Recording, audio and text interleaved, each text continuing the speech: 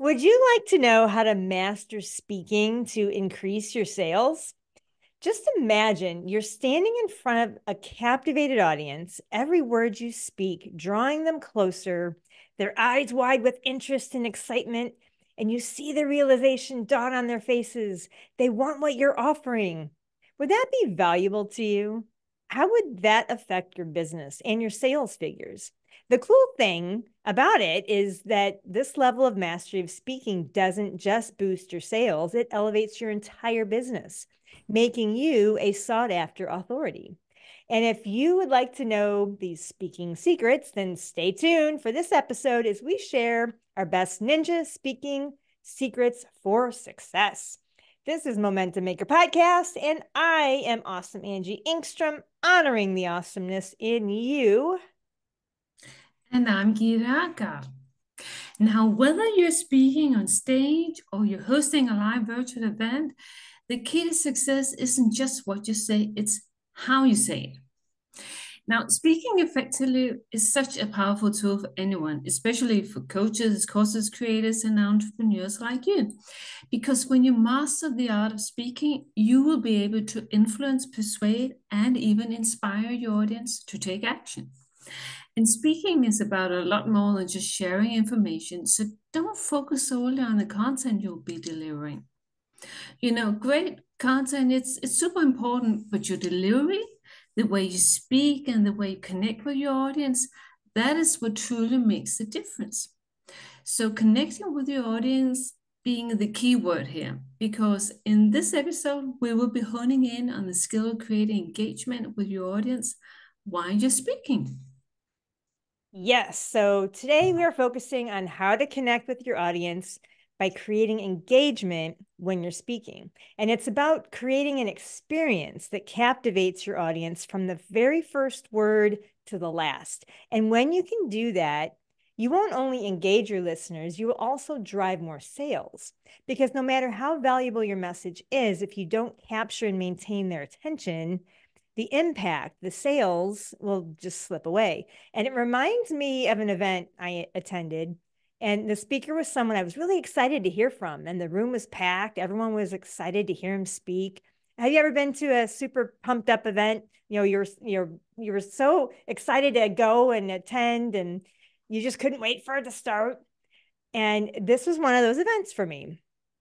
And then the speaker began his presentation, which turned out to be a lot, like really a lot of PowerPoints and jammed with detailed information. And he just started going through these PowerPoints one by one, no engagement, no connection, like didn't even stop for a breath pretty much.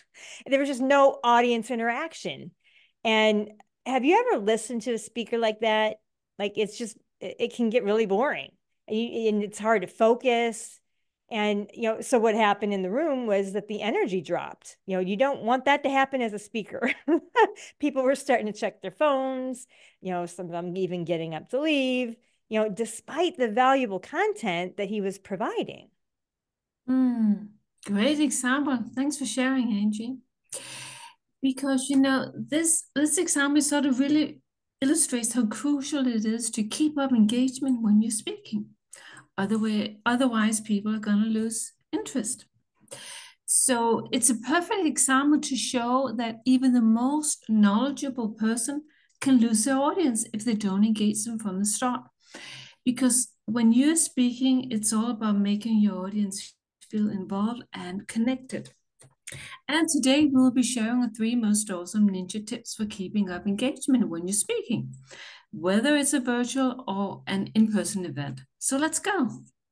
Yes, keeping up the engagement. And you just said something, Gitte, like from the very beginning. Like this is something you want to, as soon as you start speaking, from the very beginning. So our first tip for keeping the engagement up is getting people to respond during your speak, and then just during your speech, and then keep them responding throughout your speech. And like what Gitte said, is from the very beginning of your speech. And don't just create that engagement just a couple of times and think you're doing that, but you've got to do it constantly. Engagement is a constant maneuver, and just all the time while you're speaking from the beginning to the end. So if it's a live event, it it could be by asking questions to your audience. Even if it's a virtual event, you can also engage them in the chat, do Q&A sessions. There's lots of ways to do direct engagement. And you could even consider using interactive phrases like, show of hands, or who here has faced this challenge? Show your hand up. Does anyone relate to this? Like phrases like that.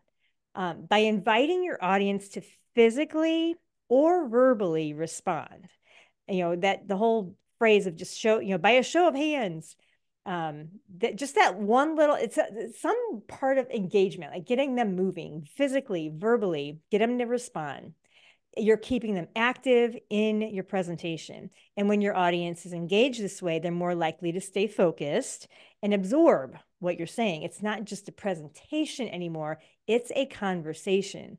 Your focus needs to be on making it interactive and getting them to respond, even if it's a nod, because that will create the engagement you need to grab the audience's attention and to keep them engaged, for good. It's just focus on engagement. Just don't lose focus of engagement. It's really easy when you're talking to just kind of forget, and then the engage, it's like, oh, wait a minute, I needed a nod or hold a hand up or something.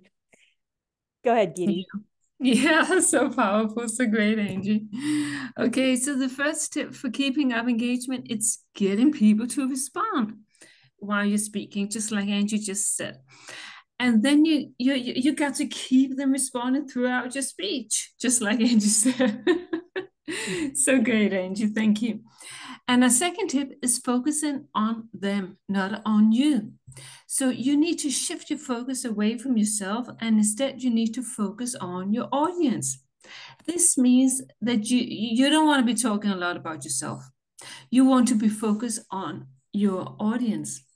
You need to be focusing on how they feel, what they want, because it is not about you. I'm going to say this once again because it's really, really important.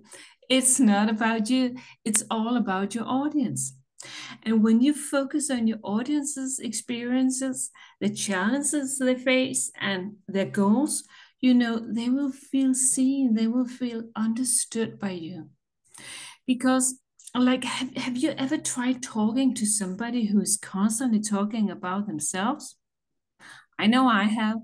They're talking about their own problems, what they have experienced, and they're not really asking you any questions, not engaging you in the conversation, and also becomes sort of one-sided. Have you ever had a conversation like that? And just think about it. How did that make you feel? Did it make you feel inclined to continue that conversation for a long time and just keep talking? Or were you sort of starting to perhaps zone out while thinking about possible options to cut the conversation a little shorter? Exactly. And that's what your audience will feel like if you focus on yourself and not on them while you're speaking. So remember, you need to keep up that engagement while you're speaking. So our first two tips for keeping up engagement are, number one, getting people to respond in some way during your speech, and then keep them responding throughout your speech. And number two, focusing on them, not you. So repeat after me. It's not about you. It's about your audience. That's another phrase you could throw out. I have people, repeat what you said, raise a hand. There's all sorts of fun little tips and tricks. But our last tip here today, this is a pro tip for those of you that are seasoned speakers, that is. It's starting your speech with a universal question to create engagement right from the start. Do you remember how I started this episode today by saying, would you like to know how to master speaking to increase sales? It's a universal question. It makes the audience say a resounding yes right from the very beginning of your speech. Questions are powerful. And by doing that, you're creating a connection with the audience and hooking them into your message.